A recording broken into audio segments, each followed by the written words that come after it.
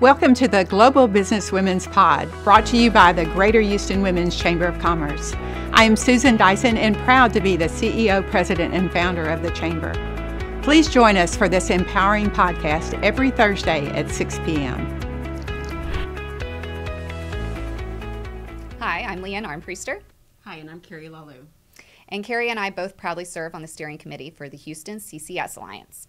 Susan Dyson, CEO of Greater Houston Women's Chamber of Commerce, has invited Carrie and I here today to share our views on the roles of women in STEAM. That stands for science, technology, engineering, art, and math careers, focused primarily on the energy industry where Carrie and I work.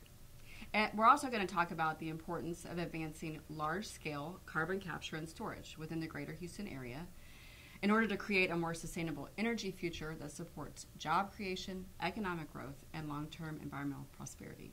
But first, I want to share more about my friend Lianne. Lianne is General Manager of Carbon Capture, Utilization, and Storage, that's CCUS, for Chevron New Energies. She's responsible for the development of Chevron's CCUS portfolio in the U.S. Gulf Coast and in the U.S. Midwest in order to support the decarbonization of Chevron's existing assets, as well as to provide solutions for customers that desire CCUS as part of their decarbonization strategy. Lianne joined Chevron in 2007. She's been there her whole career. Yep. And after receiving her Bachelor of Science degree in Chemical Engineering from the University of Texas in Austin. Hook 'em. Since joining Chevron, Lianne has held a variety of technical and leadership positions focused on asset development, reservoir management, portfolio management, and acquisitions and divestitures. That's a whole lot. Long list. Yeah, outside of work, Lianne enjoys spending time with her husband and 2 young children, and traveling, which we all love to do, yes, and experiencing the amazing Houston restaurant scene. Great. And now I can reciprocate by getting to introduce my friend and colleague, Carrie Lalou. And I'm excited to be able to share that Carrie has recently been promoted to Vice President of Global Sales for Linde, where she is going to have the responsibility for Linde's strategic global account management. So prior to this role, Carrie was the Director of Business Development, where she was tasked with developing large capital projects in the Americas with specific responsibilities for carbon capture and storage strategy and solutions for Linde's existing assets as well as their new U.S. Gulf Coast assets, which is how Carrie and I have come to know each other. So Carrie has a total of 26 years of experience across the energy industry, including at companies including Synthesis Energy Systems, GE, and S&B Engineers and Constructors. She's a native Houstonian like me, graduated from Kingwood High School, and has a bachelor's degree in chemical engineering from the University of Notre Dame. And she's also a licensed professional engineer in the state of Texas, which is quite impressive. Yeah. For those of you not familiar with the Houston CCS Alliance, it's a coordinated effort among some of the world's most innovative energy, petrochemical, and power generation companies that are working really hard to advance the development of CCS in the Greater Houston industrial area. So collectively, these companies' efforts are working to capture and store approximately 50 million metric tons of carbon dioxide per year by 2030, and then 100 million metric tons per year by 2040. To learn more, please visit their website at www.houstonCCS.com. The members of this alliance include Air Liquide, BASF, Calpine, Channelview Cogeneration, Chevron, Dow Chemical, ExxonMobil, INEOS, Linde, LyondellBasell, Marathon Petroleum, Phillips 66, as well as Shell. So Carrie, I gave a brief intro on you, but how about you tell us a little bit more about yourself and what life for you looks like outside of work, along with some details about your career journey. Sure. Well, outside of work, I'm a wife and a mom of 2 teenagers. I live up in the north side of the Houston area. I've been here my entire life with the exception of going to college, so I really am a very embedded Houstonian. So I'm really busy with 2 kids, my daughter's going to be a senior in high school, and so we're getting her ready to go off to college and trying to figure out what that looks like and where she's going to go and study. And my son is going to be a sophomore in high school, and he's working on his Eagle Scout projects. Oh, that's awesome. They keep us running yes, they all do. the time. And then really outside of that, I spend time with the rest of my family and friends. I have a lot of family still in the Houston area. And then I like to volunteer in my community. My favorite charity is an organization called the Giving Gown Foundation, where about 1,500 local Houston teenage girls are served every year to get free prom dresses. That's awesome. And I get to play fairy godmother, and it's the best job I have, and I don't get paid a single dime for it. So. I love it. That's great. So in my career journey, I started off as an engineer. I really was a process engineer working on designing ammonia plants and gasification plants. So that's what I spent most of my career doing. And then somewhere in the middle of that, tried to move over into the commercial side of the business.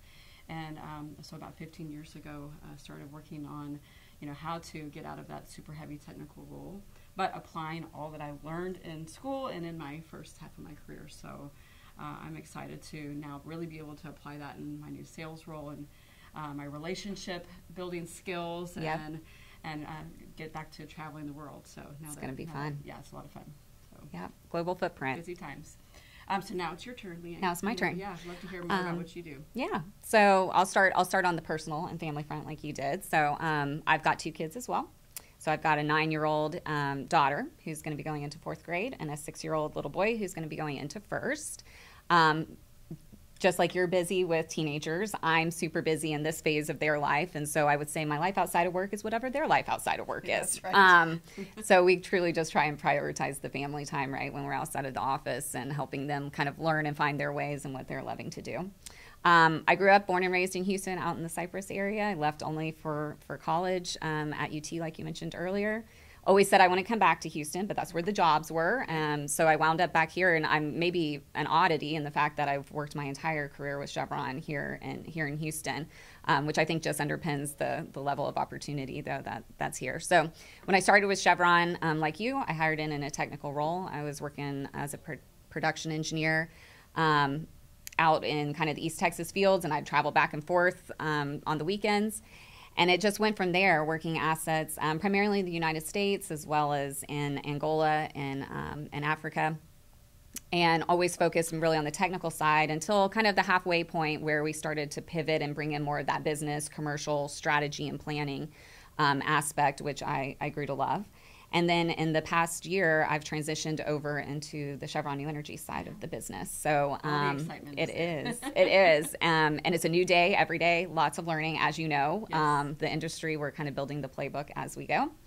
And so it's giving me the opportunity to do what I love doing as an engineer, which was solving problems, but integrated with that business and commercial aspect as well. Yeah, that's great. Yeah. That's great. So, Carrie, let's get into why you think it's important for women to have a strong leadership presence in the STEAM careers. Yeah, so, probably like you, why did I become an engineer is because I knew that I was strong in math and science, and I didn't really know even what that meant for me, right? But engineering seemed like the path that was available at college. This was a long time ago. The paths have expanded. Yes. There's many, many more opportunities for folks studying in college, a variety of different STEAM paths. But at the time, that's what I thought was the natural course. And really, when I look back at it, I don't think that I loved science and loved math, but I loved the logic. I loved solving problems, exactly what you just said. And that really kind of gave me the opportunity to use those kind of skills. And I think that women are actually really good at solving logic problems. We are very generally right brain and left brain balanced, maybe more so than some of our male colleagues. Yes. And so really we should be in these roles, right? And not only that, we're generally very good at multitasking, balancing a lot of different things as we're doing on a regular basis. And also, we're generally good communicators and I would say negotiators. Right? Yes, I love that point. We have to balance everybody's interests, at home, and so bringing that to the workforce and being able to do that in a highly technical role. Yes, I mean that's really how you get things done, right? Solving problems is that you have to get everybody on board, moving in the right direction, and in agreement with what your solution is. So I love it. Women are great at that. We are. And honestly, it works both ways, right? So the things we've learned in our home life that we bring and make us successful in the work life, the inverse can be true too. That's right. Yeah. What about you? What do you think? Yeah, so I agree with everything you say, and it's funny how I wound up in this space. I think, I didn't know what I wanted to be when I grew up. I had an affinity for math and sciences, and so I was headed off to college, and you had to make a selection because I wasn't going to waste a year without electing some kind of career path or degree path. And Yeah, you know, my dad said to me, well, then get your engineering degree and you can go and do whatever job you want after that. Easy button. And it's been true. I mean, it definitely opened the door to what now, I mean, I am not an engineer in any form or fashion at this point, but it did get my career started in a space where I had some natural ability and just passion, right, for back to the solving problems. I think the only other thing I'd add to kind of all the great things you said about why women and showing up as strong leaders in this space is so important is also around just the diversity of thought. So I think the most successful teams who can solve problems and accelerate solutions are the ones who have diversity of perspectives, diversities of thought. They can challenge one another constructively and have candor and honest conversations and really accelerate that value for the company. And I think women and bringing that into the leadership space has really been a game changer in the industries. Yeah, no doubt about that. I mean, that's why you see all the large companies have goals set about how to diversify their top leadership. So there's no doubt about that. That's well proven. Good point.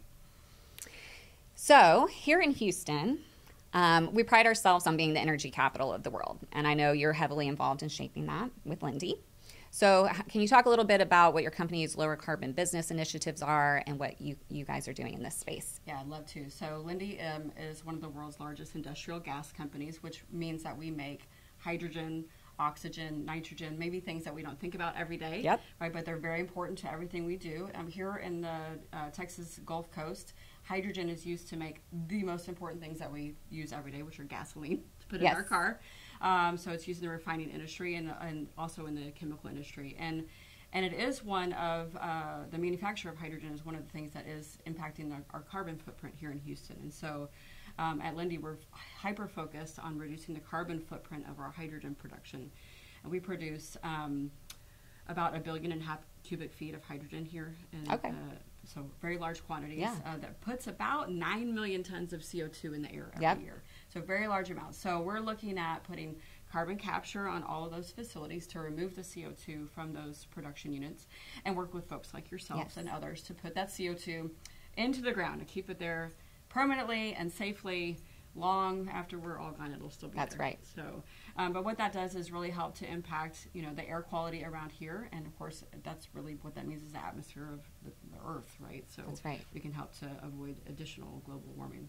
So, great.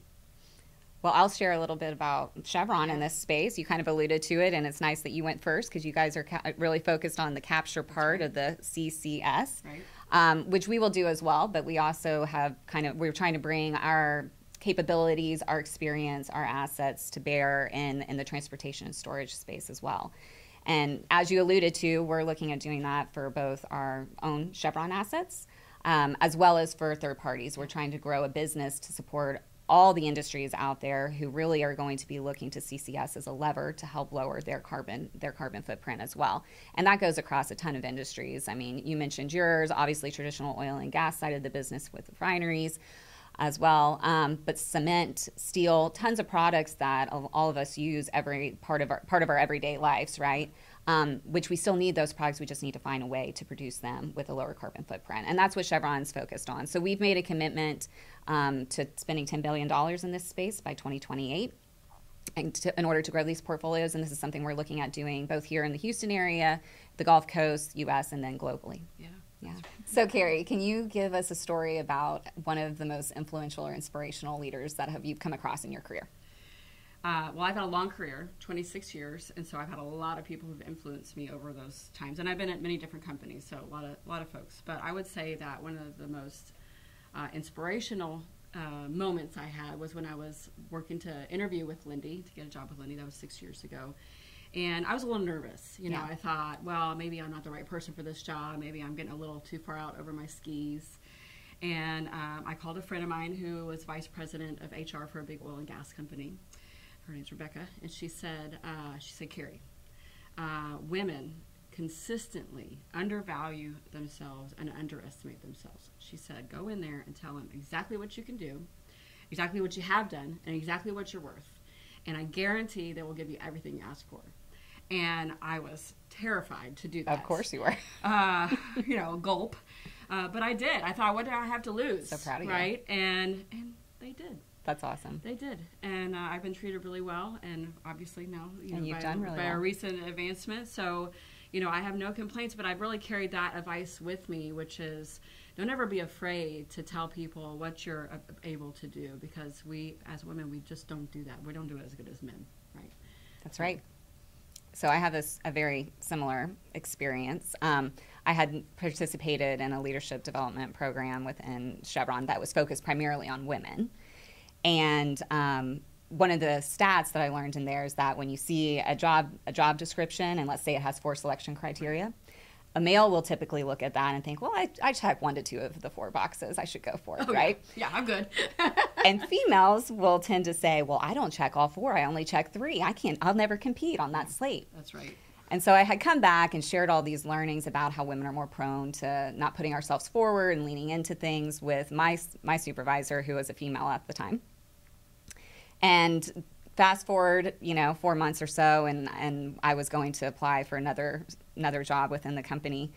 And I was saying all of the typical things, like I'm not going to compete, blah, blah, blah. And she said, Lianne, remember the leadership program that you went through and all the things they told you not to do? You're doing all of them right now. And she's like, just go for it. Just go for it. That's right. And that led to 2 jobs ago, which then springboarded me into the job I'm in now. And I think about that just go for it piece all the time. Because just to your point, we can have a tendency of self-doubt. But we are just as competitive, and women have a lot to bring to the table, and we are great at rising to challenge, right? And so I think when I have the opportunity to mentor upcoming females, whether it's in the business side or the STEAM side of things, it's just continuing to push them to push themselves, to not be afraid or to self-doubt, and to really lean into the opportunities that are before them, because they are capable, and we need them in those positions. Yeah, that's right. And we have to consistently remind ourselves, all of us, yes, about that. Accountability. It's easy to tell somebody else that and then not do it yourself. That's right. So. Joint accountability, right? That's right. Well, I've had a great time with you. Me too. It's always great to catch up with you. And thank you to the Greater Houston Women's Chamber of Commerce for having us today. Yes. Thank you, guys. Thank you so much for joining us. We will see you again next Thursday at 6 p.m. For more information about the Chamber and our podcast, please visit us at GHWCC.org.